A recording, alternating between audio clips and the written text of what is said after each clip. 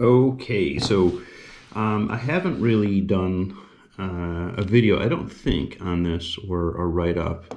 I am working on a post, a series of kind of escape and evasion kind of topics. I've done a post on escape plans. We've done some conversations about some of the items in here, but I don't think I've ever done a real video of what I carry in my go-to or my E&E kit. So why carry an E&E kit? Quickly, there's many different reasons why you might want to carry something like this.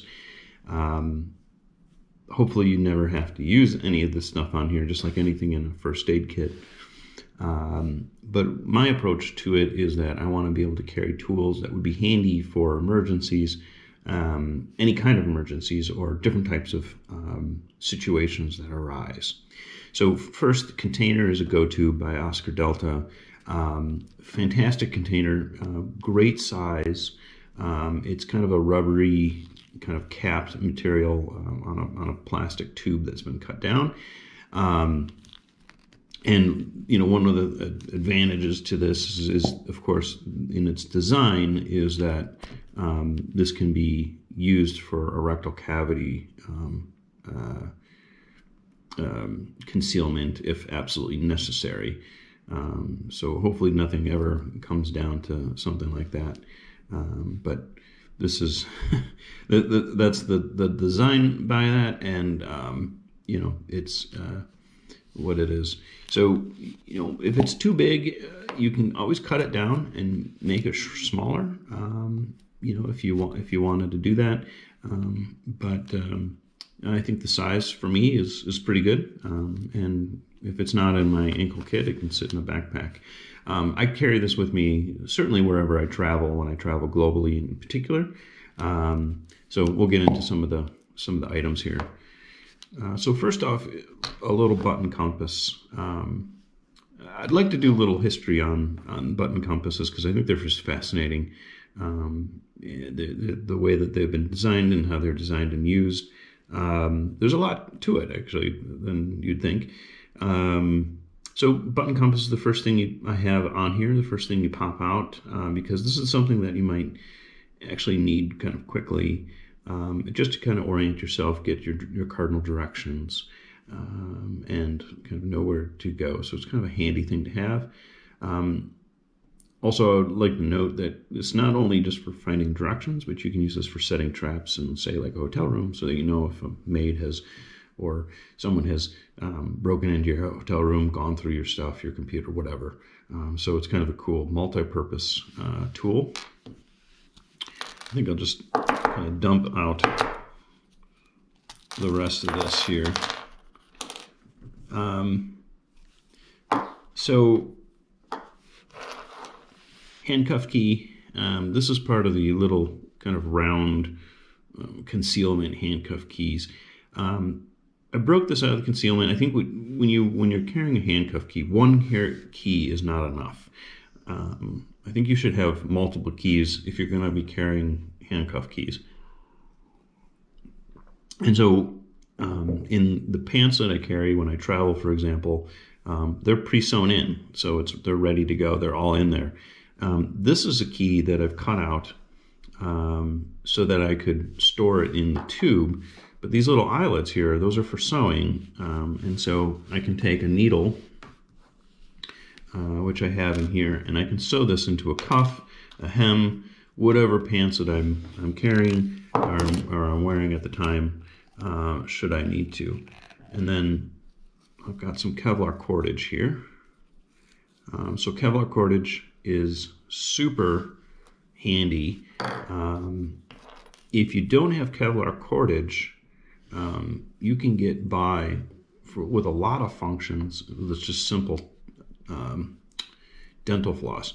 This is certainly the upgrade to dental floss. It's got a much higher tensile strength. You can use it as a saw to get through restraints. So you can use it for many different things. And one of the things that people often don't talk about is fishing.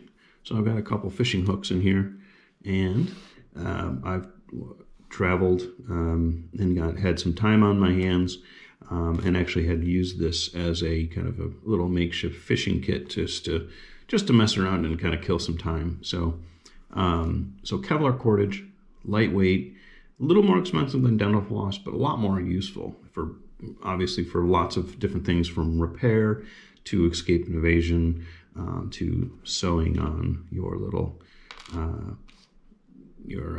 handcuff keys. So I have a needle here. I've got another needle. If you saw the video on my ankle carry, I have a safety pin. Safety pin can't obviously fit into this tube. It could, but I just didn't have room, and I thought a needle would be a little bit more functional.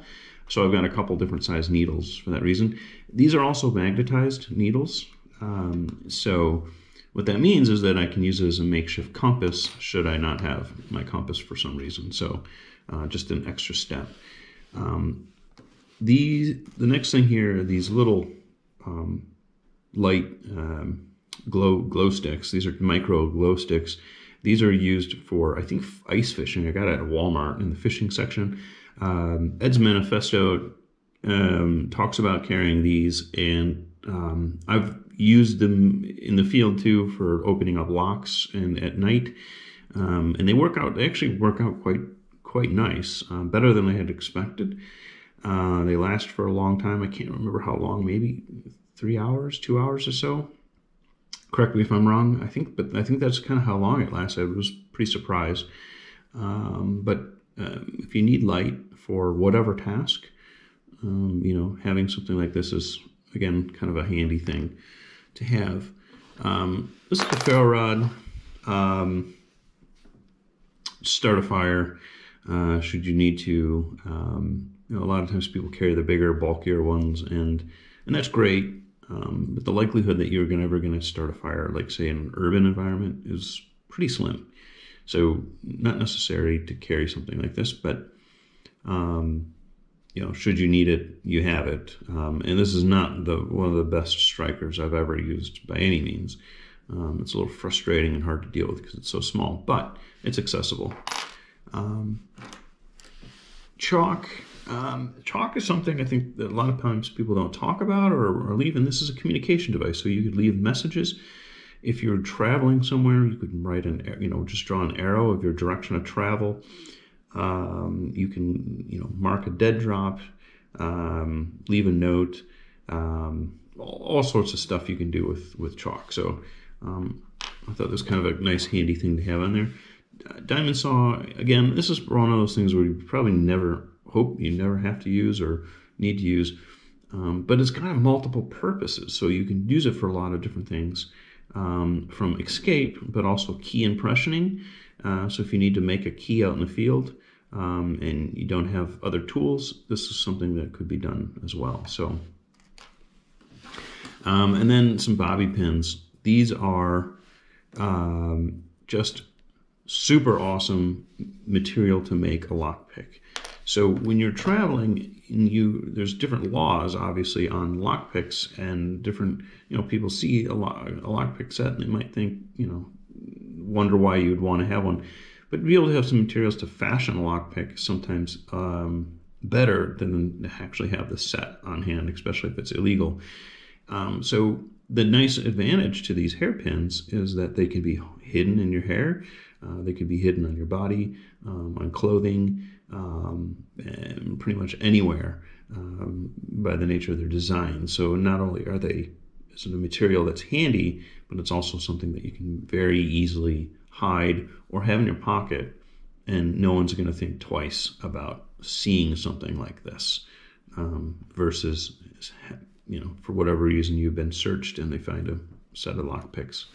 So then the only last thing here, and I'm going to do a video on that, is the